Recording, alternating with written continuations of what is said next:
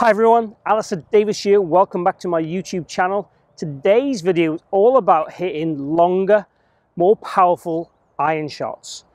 What I'm going to discuss with you today is how we can get the club face in a really strong position that allows us to deliver the club with less dynamic loft, less spin loft, to hit longer shots, but also at the same time will also help our release pattern. So it has two benefits to it really, longer shots, but hopefully straighter shots. So keep watching to learn how to hit more powerful, straighter iron shots today. Before we get stuck into the content, just a quick one. If you are a new viewer, please consider subscribing. I post videos every week on a variety of subjects, and they're already designed to lower your scores and improve your golf. Also, make sure you chat and tell me what kind of videos you'd like to hear from me in the future.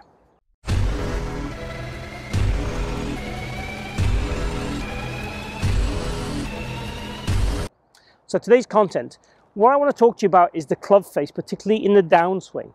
Now, what I see with a lot of golfers that come to see me on the lesson tee, online lessons, and etc., is as they start the downswing, this club face gets very open, very weak, and then through the golf ball, they have to flap at it to get the club face squarer, or they don't, and then they hit that kind of slice and fading shot.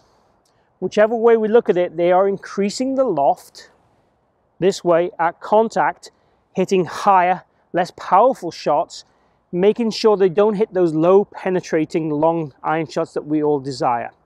Also, a lot of us are looking for obviously draw shots or straight shots. So getting the club face in a square or slightly closed position is going to help that. I also mentioned in the introduction about the release. Now, one of my nice beliefs is really in the downswing, if I can get the club face in a slightly more stronger position here pre-impact, I can then turn through the golf ball. I have to release my hands less. I'm still releasing, but it is less. Rather than the club face being open and having to find that club face, get that club face into a square position and find that golf ball, that is much harder. It relies more on timing. And what we're looking to do really in the golf swing is make you as consistent as you possibly can and make you hit the golf ball as best you possibly can. So controlling how we manage the club face is a vital part in that. Now, as you might have seen on some of my other videos in the past, the club face is 75% responsible for where the ball starts with an iron shot. So it plays a huge role on the ball flight. So getting this club face into a strong position is going to help us hit it straighter, start the ball on line more, and become a better, more consistent golfer. So a little visual to help you here, and you know, I will draw lines obviously on the video also, but this is the hanger from Watson Golf, and this has a club face on it, and I quite like this as a little visual. So if we imagine if I go through my swing here now, and if I try and get this club face pretty much parallel to my spine, top of the swing, match it with my forearm, so pointing more up to the sky, and as we come down, get that club face pointing more towards the ground, that gets that club face into a stronger position, and stronger position here, then through the golf ball I'm trying to swing through it and almost kind of keep that again solid, not flap at the ball, not flip at the ball. That's what we're trying to avoid.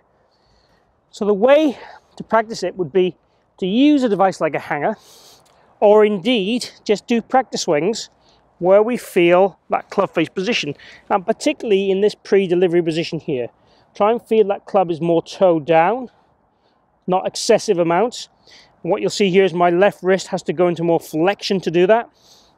Okay, and it has a little bit of rotation. That gets the club face down, and then basically hit the golf ball from there. The drill I want you to do to help this is swing back about rib high, turn the club face down a little bit so it points down to the ground a wee bit more, and then we're going to hit golf shots from there. This is the way of feeling that club face get into a stronger position, using our body more and reducing the hand action. Let's go ahead and try that. So take my setup as normal, swing back to our rib high, turn the club down, and then go ahead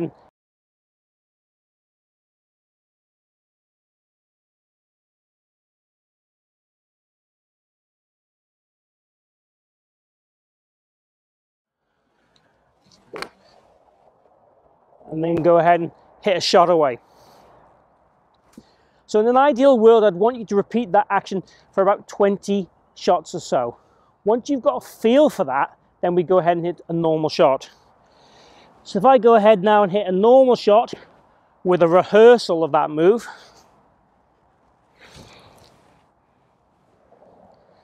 I'll go ahead and hit a normal shot.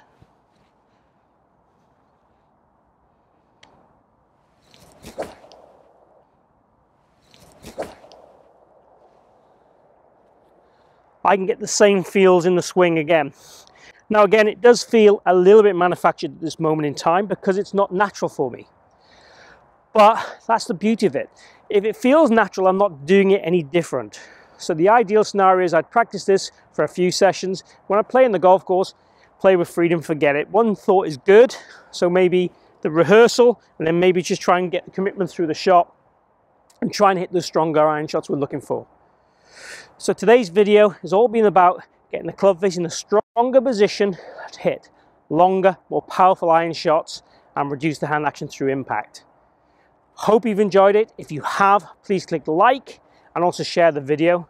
Also, chat down below, post any questions or comments, and I'll get back to you as soon as I can. If you fancy it, send me your swing to my email and I'll have a little look at your swing and send you some feedback. Very basic feedback, but I'll send you some stuff back. Lastly, thank you for watching, and if you haven't subscribed already, hit my logo down this bottom corner and join me on my journey. See you again here soon.